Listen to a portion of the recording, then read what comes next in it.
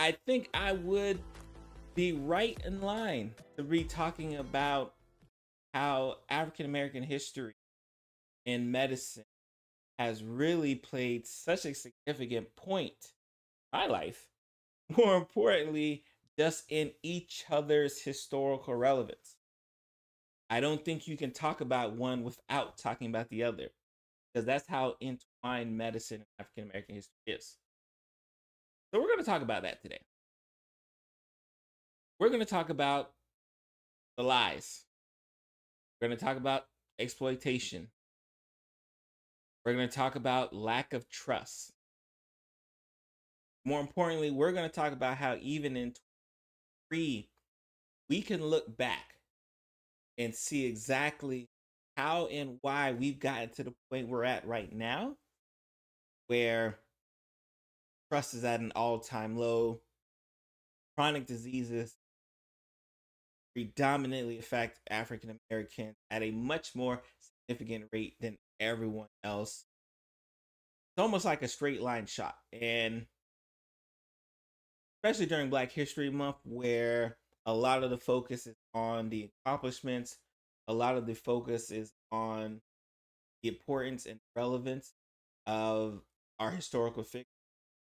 There's such a dark side in medicine.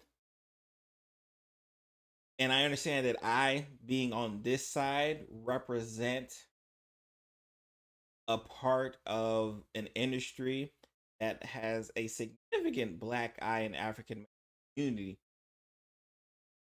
that I just feel like I have to do what we're going to do. So we're going to talk about how that intersection between African American history and medicine has played a role into what we see is modern medicine today, and what we see as far as our health disparities is today as well. Stick with me. I think if we're gonna start, let's start with the big one. Let's talk about Tuskegee. Let's talk about an experiment that lasted for 40 years. An experiment that had 400 African American men go into a study, say, hey, you know what? We want to look at the effects of untreated syphilis. And again, it started in 1932. And by the mid 1940s, penicillin was around. And we know that penicillin is the standard treatment. It was well known that penicillin was the standard treatment of care for syphilis. But still, this study continued to move on. The study saw people die from syphilis. The study saw people die from the complications of syphilis. The study saw people get severely harmed from the late stage effects of syphilis. But still, it wasn't until a newspaper, investigative reporter of sorts, if you got in modern times, leaked out that said, hey, look what's going on over there. And they were forced to close that study down. Who knows what it would have been like if they didn't do that? I don't even want to imagine. So when you have that study being such a significant study that it has been deemed one of the most infamous biomedical research studies of all time, then you can't fast forward into 2023 asking, hey, why doesn't this community trust us doctors? Why doesn't this community trust our medications? Why doesn't this community trust our vaccination? It's the proof is in the pudding. It's in the history. And it's been such a significant Black eye that still to this day, it is easily the most referenced when we talk about mistrust. It is easily the most referenced when we talk about lies, and this the most referenced when we talk about our apprehension, especially in the African American community, for new things, for new treatment, the COVID vaccine. And I wish that was it. I wish I could say the Tuskegee was the height and we learned our lesson. And by we, I say medicine. but we did not. We have Henrietta Lacks, an amazing woman who went to the doctor and said, hey, you know what? I'm not feeling good. I feel like this lump is in my stomach. And lo and behold, was eventually diagnosed with cervical cancer. Now, that wouldn't be the end all, because she did receive the appropriate treatment that she would have received. So thank God for that. But what transpired later has transformed medical research to this day, which is again why I talk about how really can't talk about medical history, not talk about African Americans, especially during Black History Month. So those cells, which they shortened to called HeLa cells for Henrietta Lacks, HeLa cells, were known as immune cells, were known as the ability to reproduce continuously. Those cells that they derived from Henrietta without her knowledge. Yes. This is the industry I'm in. Without their knowledge, a doctor took her cells, did tons and tons of research, spread her cells across the world that allowed for research such as genetic mapping, cancer research, all these things that have had significant ramifications to how we take care of patients today. And they never even told the family. They never told her. In fact, the only reason why, again, what's sad sometimes about our healthcare system, our history behind it, there's a Black guy there. The only reason why the family was aware was because there were certain samples that got damaged, contaminated, and they needed new ones. So they started calling family members saying, hey, can you donate your blood? And the family's like, donate our blood? Why? What's so special about our blood? And they eventually had to tell them, hey, this is what we've been doing. And like in Tuskegee, apologies were made. Now, experiments didn't stop, because guess what? Her cells were such a significant part of medicine and medical research that they just took those. They said, I understand, but the research must go on. And I don't know about compensation. I didn't delve that deep, but I'm pretty sure a lot of money was made off her back, off her cells in particular, to be more specific. But here we are, again, another crossroads, another Black eye, another example of why the benefit of our advancement came on the backs of African Americans. So it had gotten to the point where exploitation was the norm. Think about that. They didn't think, you know what, we should maybe go through this in ethical ways. Maybe we should go through this in a way that's more beneficial and consensual. No, like that was still the norm for our care for African Americans in the country. And it wasn't until, again, I almost think about it like Monday Morning Quarterback. They look back and they say, oh, you know what? Probably shouldn't have did that. Like that's not something we should have did. All the way back to dating back to slavery, using enslaved people as cadavers. Like it unfortunately goes deep, yo. And we couldn't and shouldn't talk about how great medicine has gotten without talking about how bad medicine used to be, especially to a particular community at hand. And there's plenty of studies, right? And I kind of mentioned just this aspect of distrust. I've obviously given plenty of examples over these past few years of how, just me speaking about the COVID vaccine, I was deemed almost like a traitor. Like, how can you turn against us from the African American?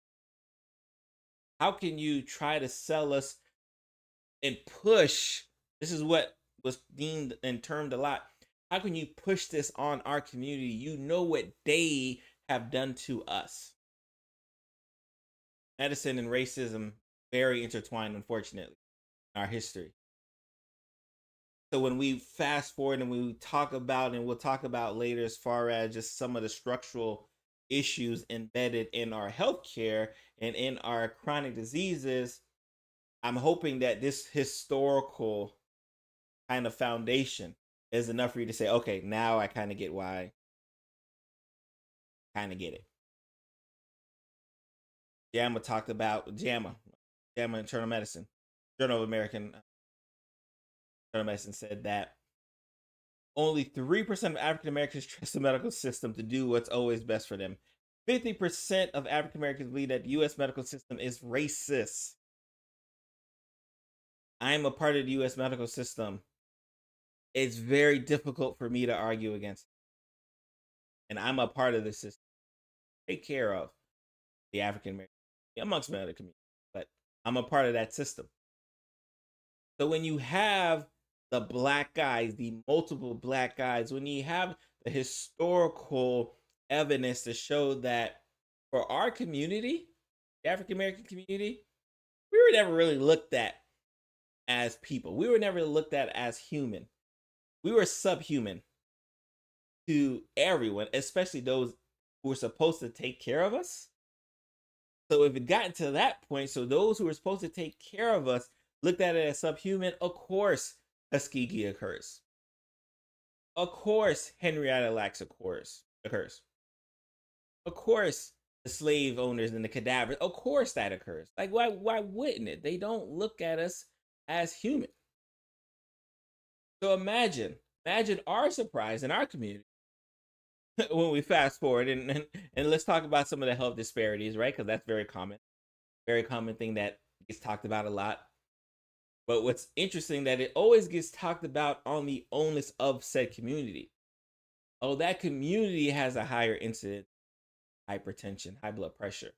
That community has a higher incidence of high cholesterol. That community has a higher incidence of diabetes. But why? Because that's always the question.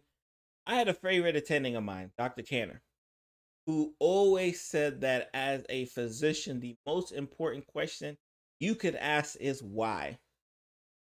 Not anything from a rote memory and that you studied on an exam and it pops up. No, just asking why. And I used to do that a lot in school because it just didn't make sense. It just didn't make sense that every time we read about a disease, African Americans were affected more. Talk about a cancer, African Americans affected more. We talk about the lack of treatment options, African Americans affected more. Like, it just didn't make any sense until I got educated on the historical nature of medicine. And then I said, oh, yep, that's it. That's the straight line that I was missing. That's the B line. I said, oh, okay. Yeah, I can see why we would have. Yeah, I could see why high blood pressure is difficult. Yeah, I can see why we don't participate in any of the research. Yeah, I can see that now. And I'm hoping as we listen and understand, depending on where you're watching this on YouTube or listening to it on the podcast, hope we can understand, like, hey, yeah, I kind of get their point. I kind of understand how they got to where they got to.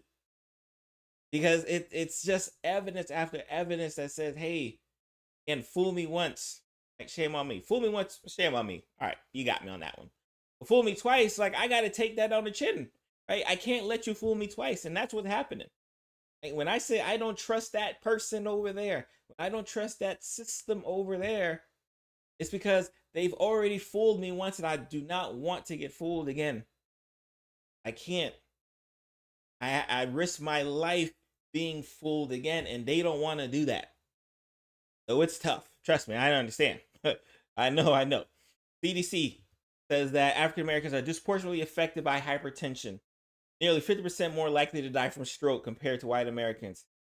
African Americans are 1.7 times more likely to have diabetes than non-Hispanic white Americans. Again, it can't just be a coincidence that if you don't trust the system, you're not going to trust their directions, you're not going to trust their ideals, you're not going to trust their dietary recommendations.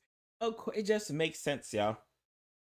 And if that wasn't the case, you had a system that didn't put roadblocks of access, then put roadblocks of knowledge. So you couldn't even get to see the people you need to see.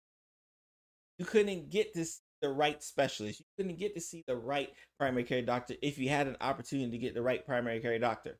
So guess what happens, right?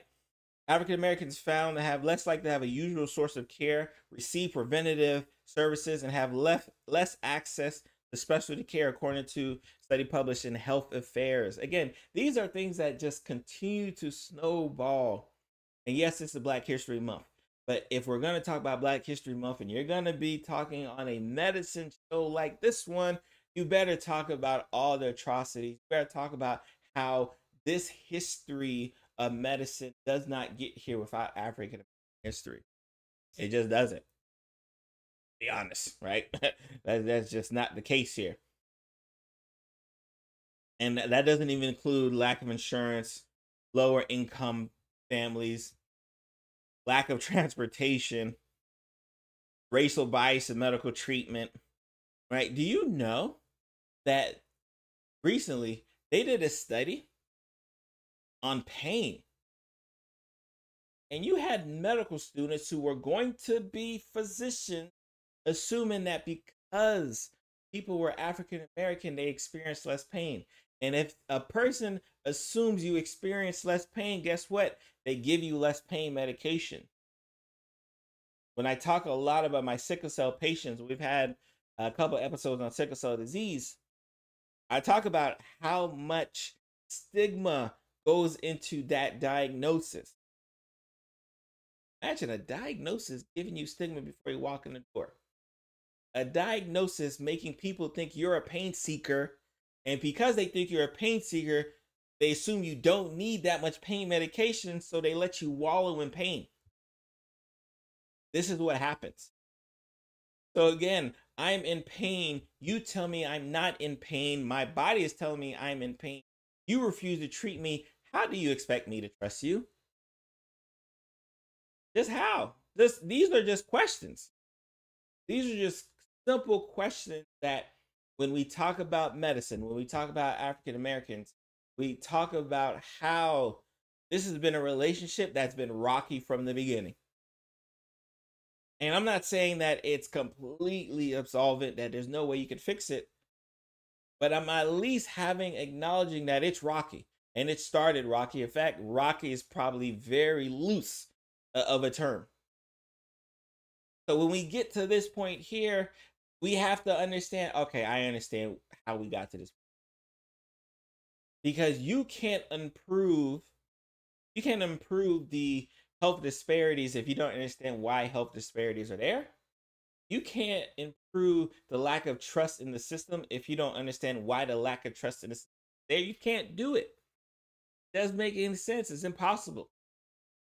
So I love that the historical information is there. I hate that it happened. But as a physician, again, one who's on this side, even though I'm an African American physician, I understand that I have to not only represent the community that I want to trust, but I have to represent this system as well. And especially when we talk about trying to change the system from within, I have to be that. I have to do that. Because if I don't do that, guess what happens? You don't trust us. If I don't do that, guess what happens? You miss out on life-saving treatments because you don't even know. Or you won't even come to see us because I don't know about that system. You know what? I don't know what they're talking about. I feel fine. I feel great. I'm not going to go there. And you come see me and it's too late. Come see me after the heart attack. Come see me after the stroke. You come see me after the cancer is on a late stage and my treatment options are less. Like, that's what happens when you don't trust. That's what happens when my field, right, of care does you wrong. Like, again, I wish, right? I wish there was more. I wish there was more to say. So when we talk about these efforts to address, when we talk about the efforts to eliminate health disparities, we have to start here, right?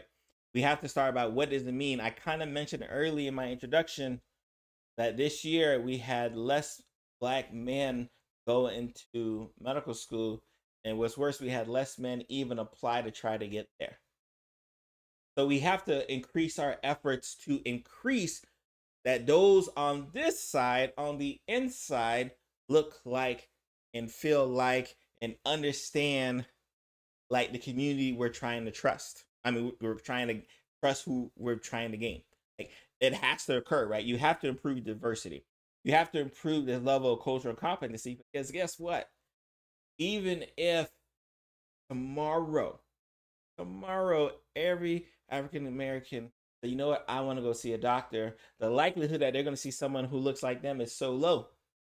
So my colleagues, right, my non-African American colleagues have to understand that there's cultural competency and how extremely important it is to understand that person comes to you and say, I have the sugar, you know they mean diabetes.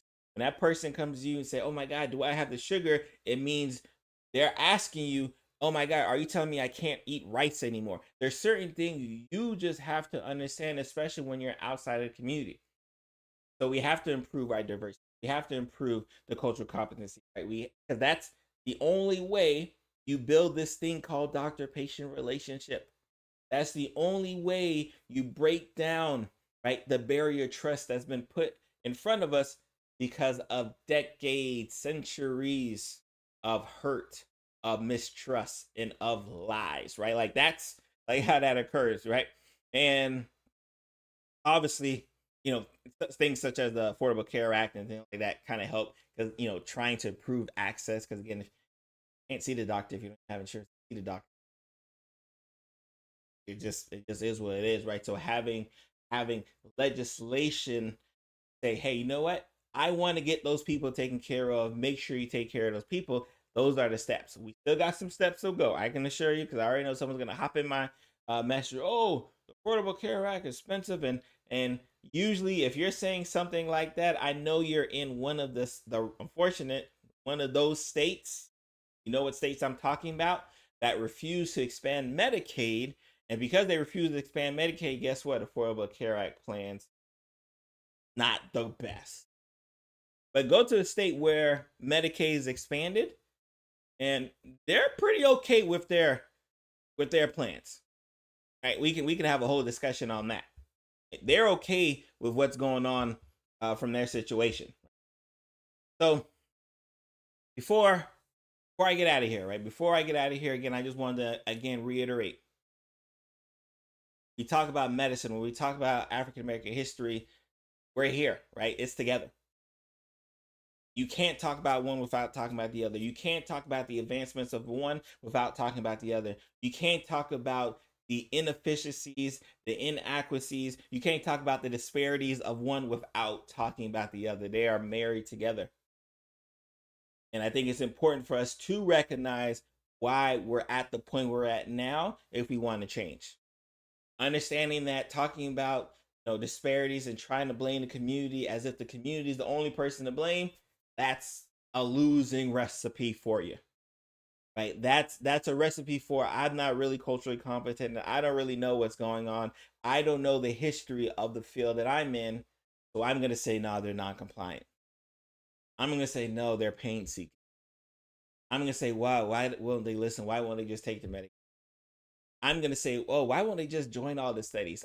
I make those statements because I don't know the history. That's what happens. When you don't know the history, those are the type of statements you make. But when you understand the history, you say, hey, you know what?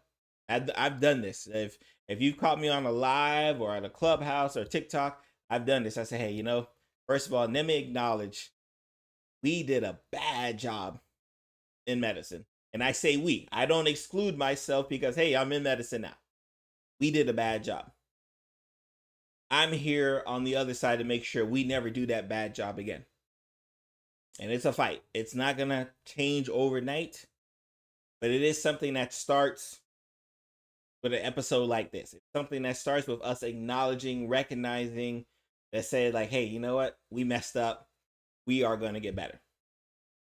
So again, I'm your truly Dr. Barry. Remember, you have not had a chance, want some more discussion, go ahead, join the Patreon family. We'd love to see you. We'll have a good little in-depth discussion on this topic. Make sure you subscribe to our YouTube channel. We're dropping amazing content over there. In fact, depending on when you listen to this, it's going to be even more content coming. So please stay on the lookout for that. For my podcast listeners, we love you. Shout out to you guys as well. Make sure you subscribe. If you're an Apple or Spotify user, make sure you leave us that 5-star review because we love it and appreciate it. So again, I am yours truly, Dr. Barry Pierre. I'm going to see you guys next week.